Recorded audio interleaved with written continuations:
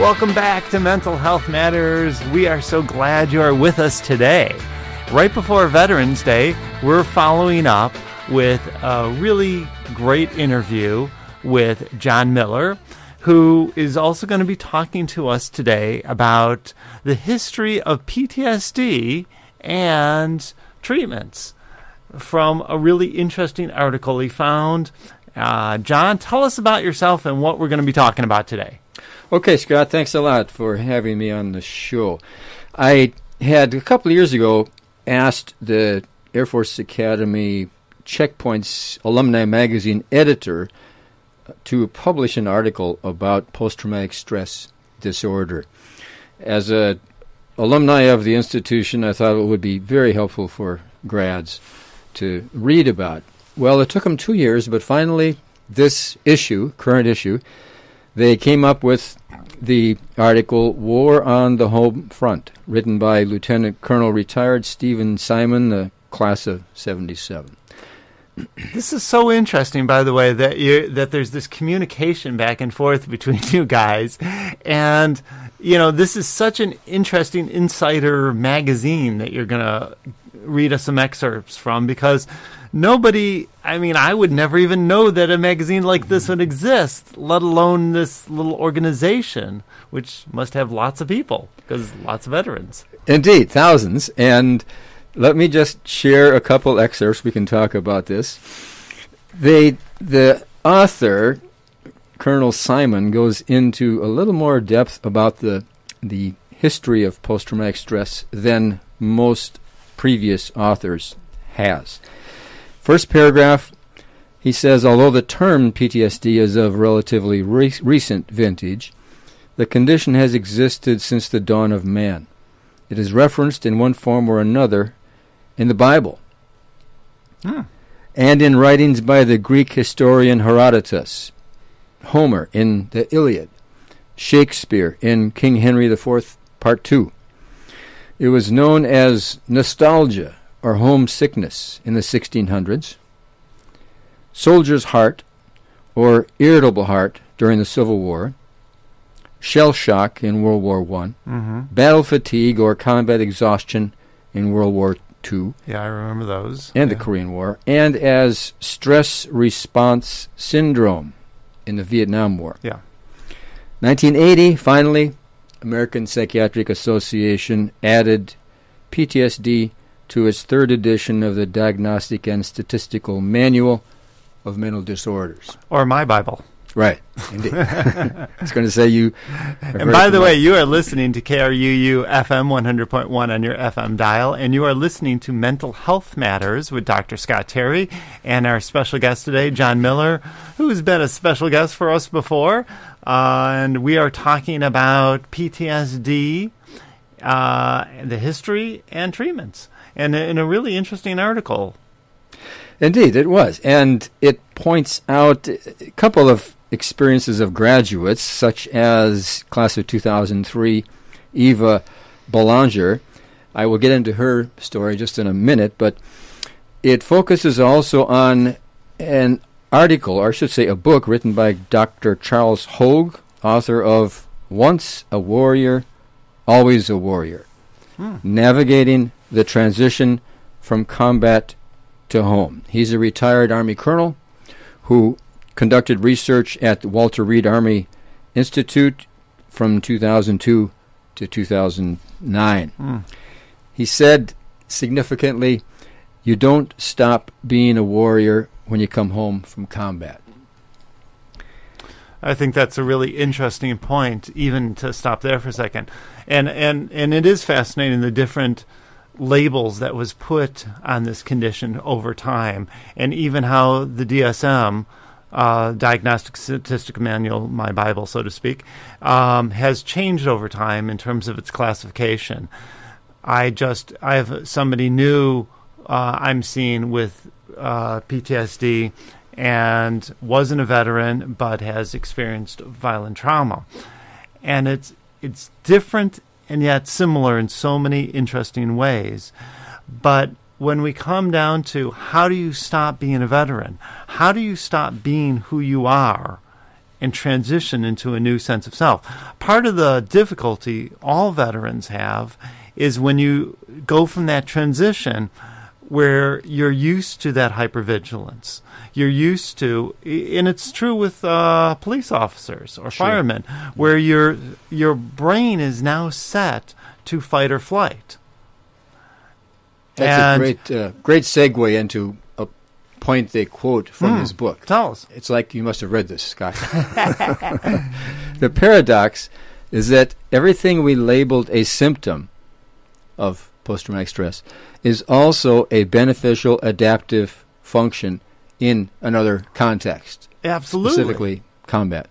Or in, when we're running around the Sahara or wherever, and a saber-toothed tiger could eat you at any moment. Right, You right. need to be in that mode, and you need to be able... The difference is can you stop that mode of thinking? Can you stop the fight or flight when you need to? Mm-hmm. When you come back, can you all of a sudden get in your brain that you're not there anymore, that you're in a different context? As we say in our world, context is king. Context is everything. And getting that you're in a different place. And it doesn't really matter if we're talking about being a veteran and then saying, oh, I'm not there anymore. Or the old stereotype for PTSD and hypervigilance was for the Vietnam veteran, they come back and they hear the car backfire and they hit the ground. Yeah. We don't have cars backfiring like that anymore, but it's that same kind of thing. But it's also true for everybody when you're changing transitions. Oh, I'm in a relationship. Oh, I'm not in that relationship anymore. People still get stuck in that. I give people the example in couples counseling where, they've been. You ever meet somebody who's been divorced 20 years and they're still blaming their ex for everything that's happening in their life today? They're still not there. Or you blame your parents. And yes, your parents could have created lots of stressors in your brain and set you up for all kinds of problems. But your parents aren't living with you today. And you're not the one creating them to have that power over you. Or you are allowing them in your brain to have that power over you. Anyways, getting back to this. Sure. So the summarizing what he found in his book about the treatments available, he says that meditation and mindfulness are emerging now as treatments for post-traumatic stress, in addition to the more traditional therapy and medication, not taking the place of them, but supplementing them, working together with them. And he goes on to talk about the nature of the post-traumatic stress as a physiological disorder, so that the woman I mentioned earlier, Belanger, beautiful has, isn't it? Yeah. Has tapped into that. She herself worked after her discharge from the military. She worked as a combat therapist in a vet center, but her own PTSD symptoms emerged to the point where she had to give up the position and begin addressing them. After her own treatment, she developed... Well, not only is she having her own symptoms, but now she has the secondary trauma, which we've talked about before, which is experiencing somebody else's trauma. So, yes, a veteran comes back, and then the partner of that veteran and the children of that veterans now are essentially like a disease infected by that, and then they infect other people around them, other family and friends and schoolmates, etc. Just like alcoholism. Absolutely. Drug addiction. And then that reverberates like a rock dropped in a small pond, reverberates back to the veteran or whomever who's been having the originating PTSD. Exactly, yeah. So she finally got treatment, and then she founded what she calls the Warriors Live On program. Nice. Warriors Live On. Warriors Live On, which a major component of it is to bring veterans out into the natural world and experience healing that way. For example, she says one of their first programs was taking a group of combat veterans on a 4-day, 4-night trek on the Pacific Crest Trail. Lovely trail, by the way. For about 40 miles. And she calls this adventure healing. Okay, a little bit different from going to see a therapist and, not to discount that, but again, to supplement the experience and to get back into the body. Okay, she also commented that the Air Force Academy fairly recently hosted the Air Force Wounded Warrior Program, which was again an outdoor experience for veterans.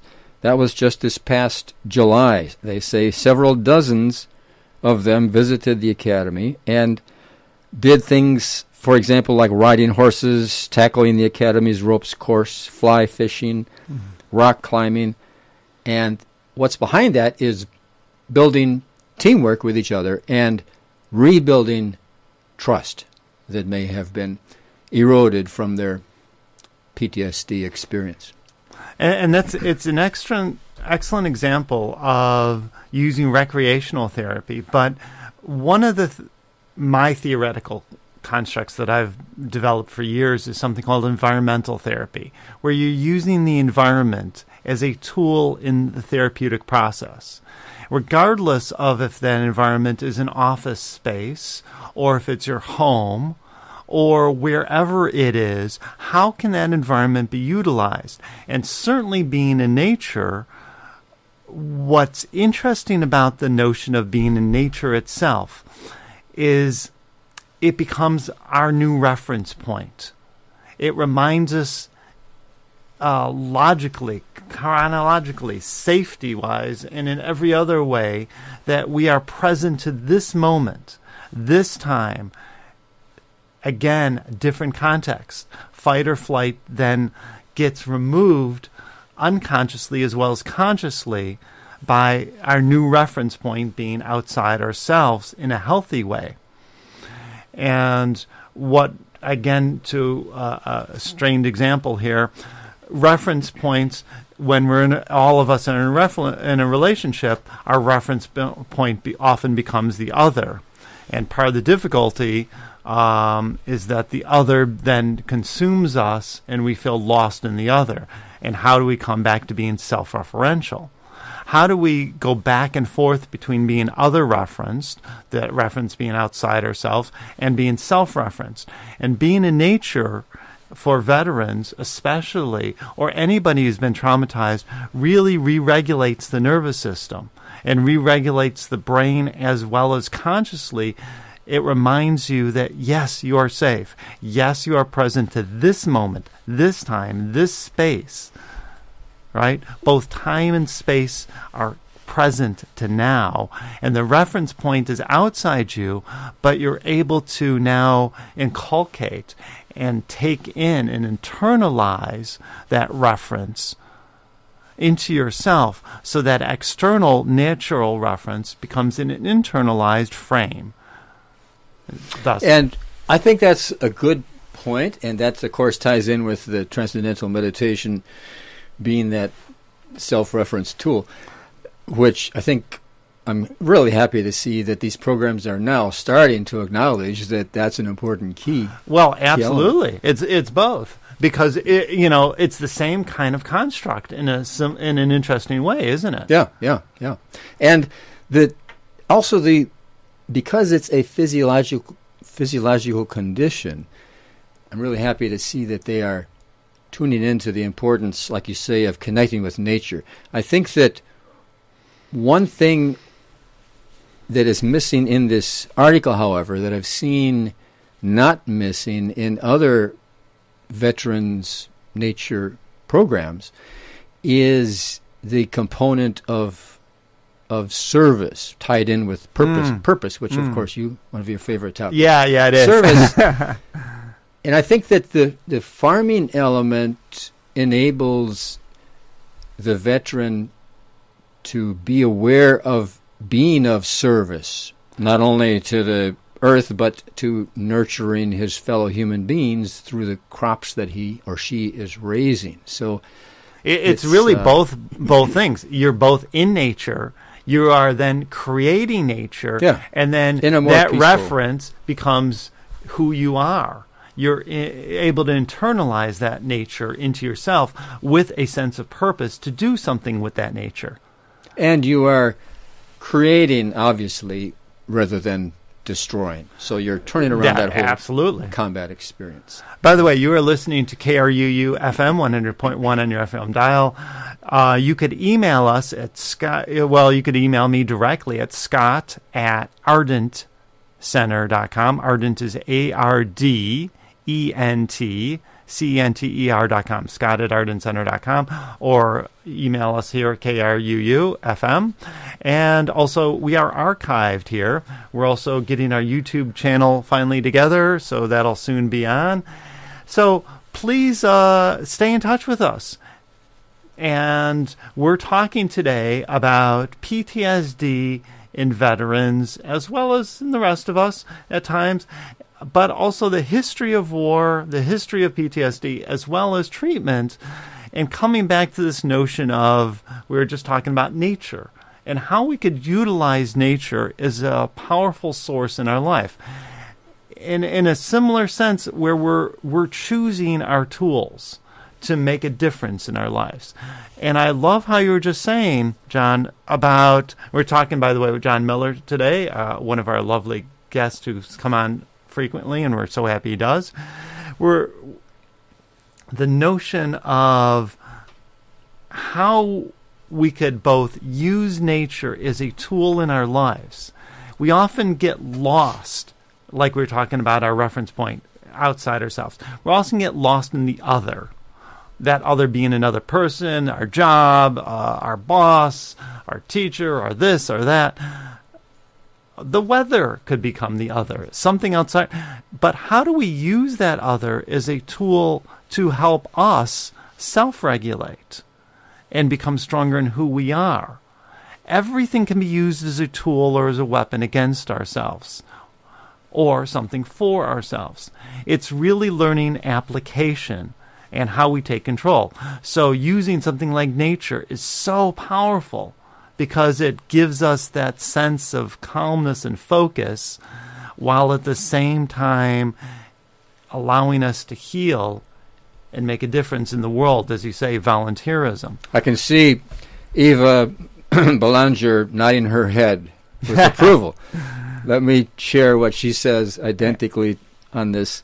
Nature has this incredible ability to heal us without me or anyone having to do anything. It's this incredible tool we have that I don't think we utilize enough. So much better said than I did. Sorry if I pontificate a bit too much, everyone. So the article points out that in 1990 there were 40,000 veterans receiving benefits for post-traumatic stress disorder. How many? 40,000, 1990. Wow. Today, 25 years later, there are more than 800,000. Wait, say those numbers again. 40,000 1990. Yeah. 800,000 today. So it shows you the huge.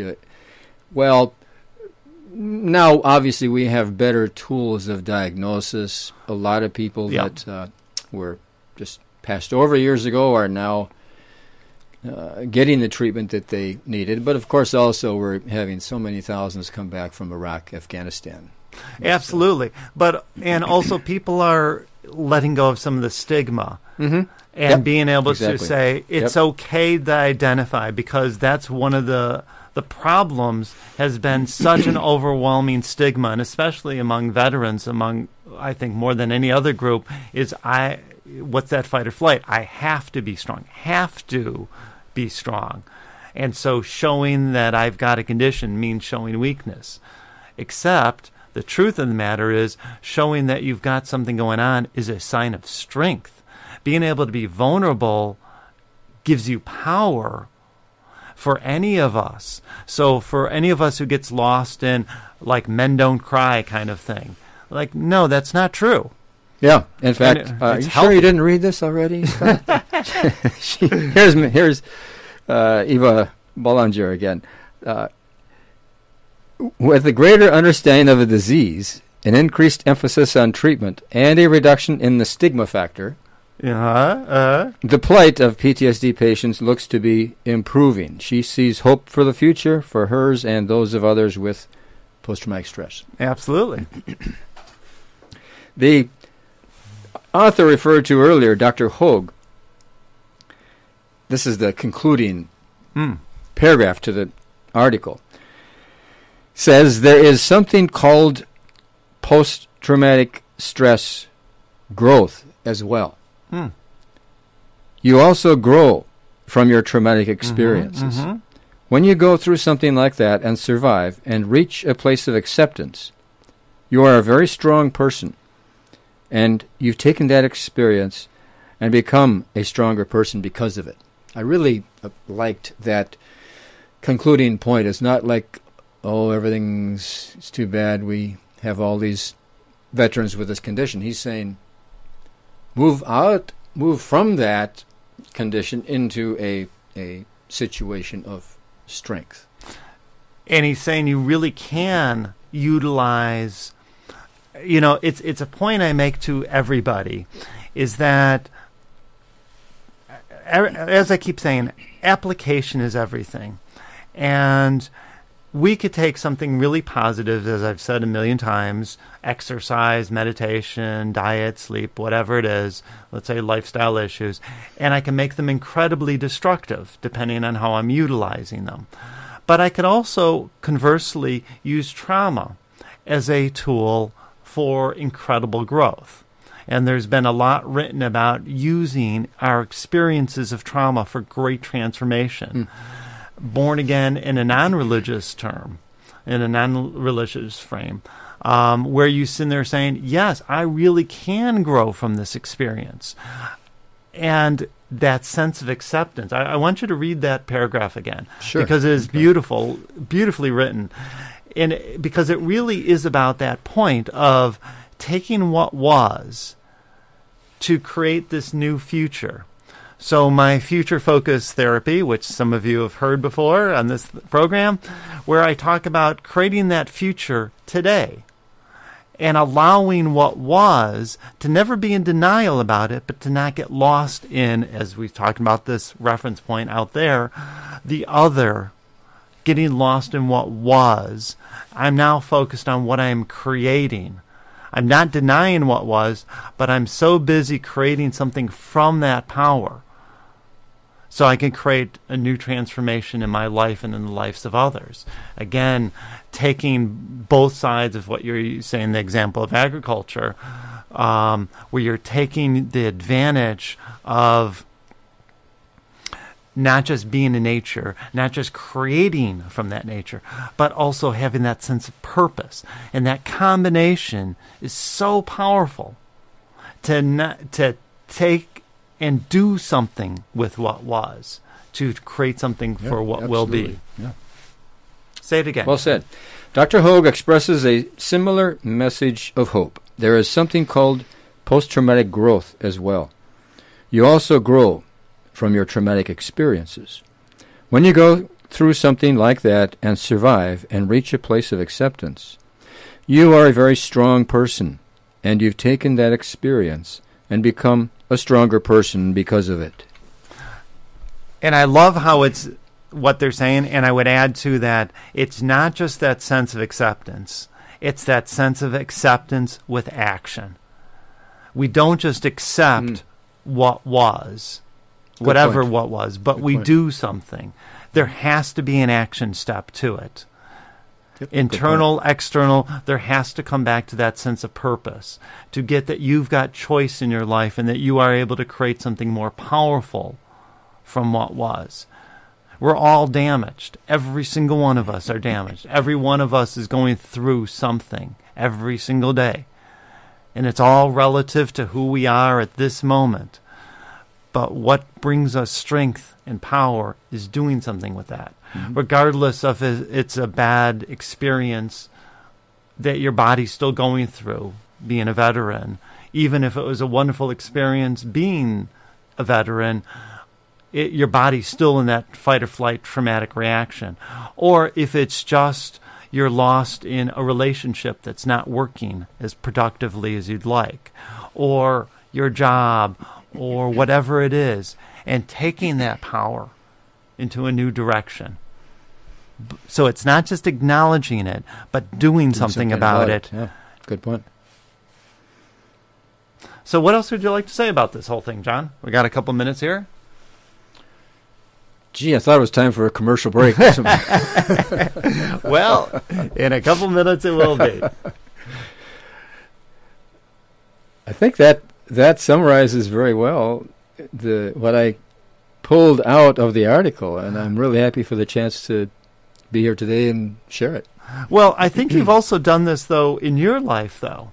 You've relayed in the past about your experience of being in farming as well. Transitioning from the military. And transitioning, and how you were stuck as well in a position where your brain was still there. Mm-hmm. And certain tools, so the meditation's been very effective for you as well, where you've allowed it to be useful to create transformation. You've allowed your experiences, again, farming for a little while, as a way to take nature into yourself and do something with it. Indeed. And experience that wonderful benefit of the peace that comes from nature. That's just a part of the natural world. As you say that, I recall being out in my uncle's farm field. Yeah. And one day near sunset, and they call it the sun was setting and the moon was rising, the harvest moon.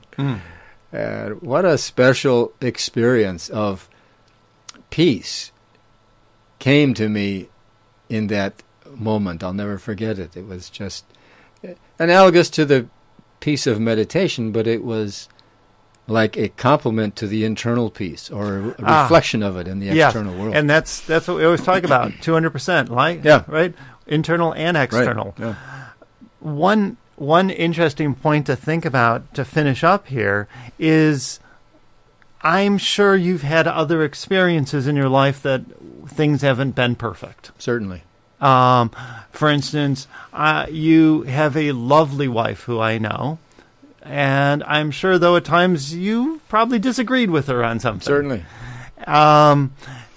When things have gotten bad in a non-military context, has your brain shifted back to the way that it was during that PTSD kind of experience for you?